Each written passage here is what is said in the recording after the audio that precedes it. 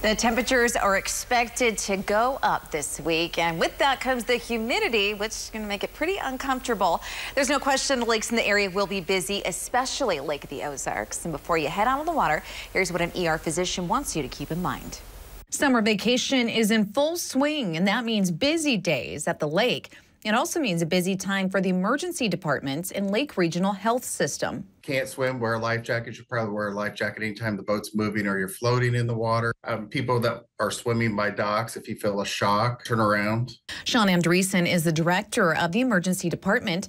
He says many of the injuries that happen on the lake could be avoided by designating a sober boat driver and following common sense safety tips. Watch for other boats. It's not just boats, it's wave runners, it's all sorts of things on the lake. You just always have to be alert driving on the water, because there's no rules. Like on the highways, you have stop signs and different things. On the lake, that's nothing. So you just always have to pay attention.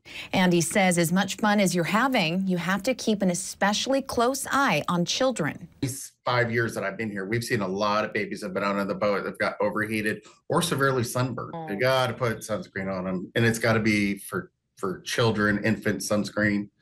And Andreessen says last but not least, pack plenty of water. Everyone's dehydrated down here at the lake in the summertime. It's hot. People don't drink enough water.